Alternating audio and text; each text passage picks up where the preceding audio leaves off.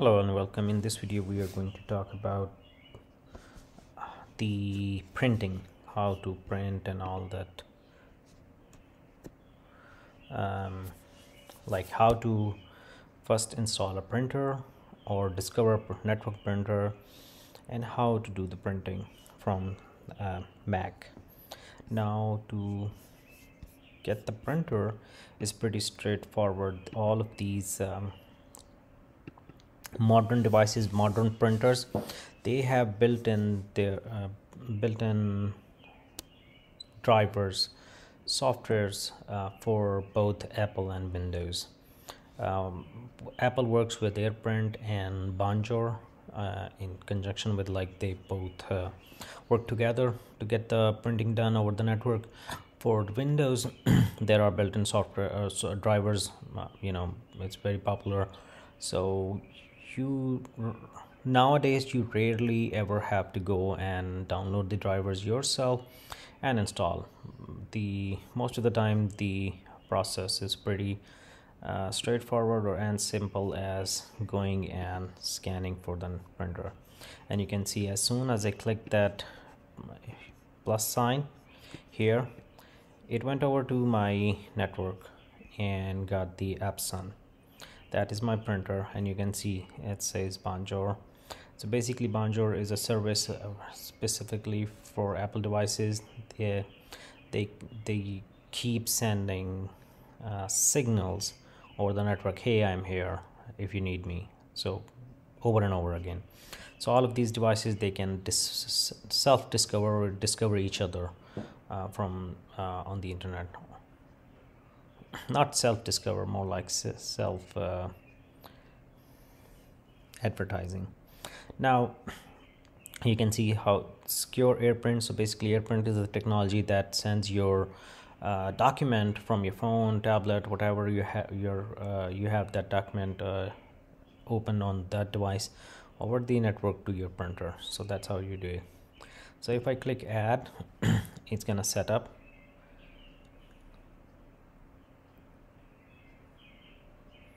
And you can see now for the printer it's idle, lost, used, and it's showing up here.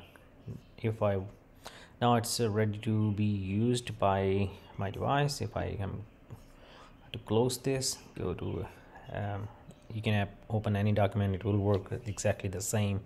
I'm just gonna try showing you from the web browser. It's always going to be under file.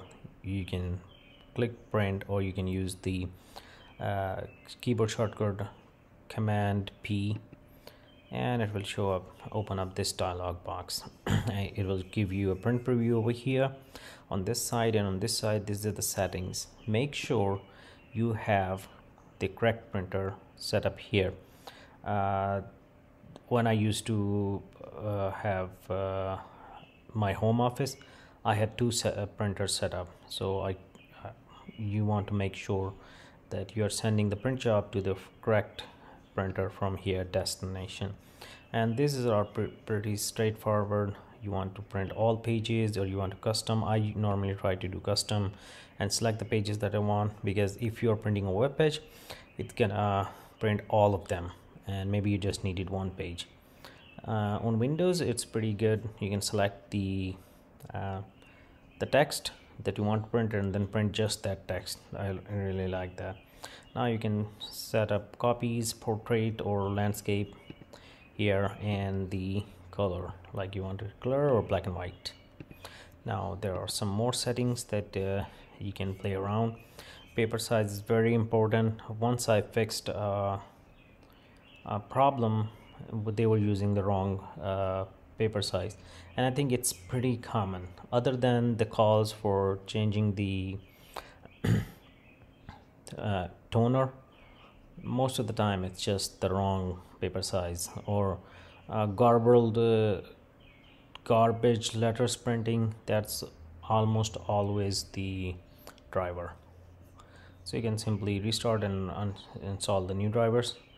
Restart helps in, if you remove or stop the service, remove the driver, restart it, it goes to the print server, re-download the correct drivers, and everything is good. Sometimes you do have to go and fix the IP address.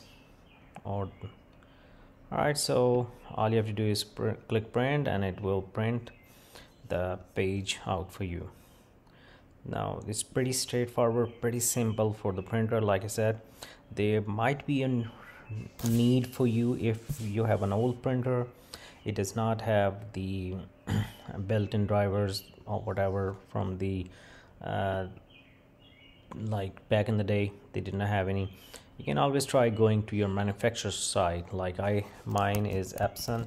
I will go over there and go to Epson website. If you have an HP, Brothers, Dell, whichever, you just go over there, and yep, mine is Ecotang. So you just go over there, go to their website, search the exact model number. Model number is always on the printer's front. You can all just type it in, and you're looking for drivers. For the Mac, you will go for the Mac drivers. For the Windows, you will go for the Windows driver. Alright, so let's wrap this video here. I hope this video has helped you. If it has, please rate, comment, subscribe, and share. And I'll see you in the next one.